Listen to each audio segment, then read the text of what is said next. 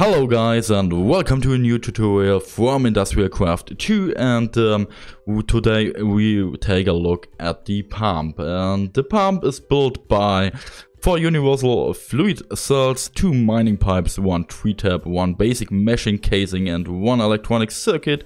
And first of all I will do a hole 3 by 3 and collect this dirt block 2 and set up my pump into this free dirt area. And I need a fuel recovery water source, and now I have an infinity water source here. And you need to make sure that your pump, your circle of the pump is shown in front of the water, and you can do it that way with a wrench, for example. That's important. And I will connect my pump to a bed box. The bed box output must be set here with this little circuit, and I will use to connect these bed box with my pump glass fiber cable.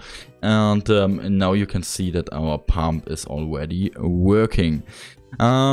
And this pump is pumping out water. I can take a bucket as well, and you can see the pump is filling up my bucket with water, so that I get a water bucket. To get out this water out of this pump, I will use 2 different mods. You can choose different kind of cables or tanks, for example. That's only an example here for me. It's okay. So I will place up my tank and connect this pump and tank with a conduit from NDION, fluid conduit, and set up this extract mode here at always active, and you can see that our pump is working as well, and you see that our pump is filling up. To increase the power of the pump or the working process, you can use overclocker upgrades, for example. And you can see that there's a huge speed, and please be careful, don't use too much overclocker upgrades.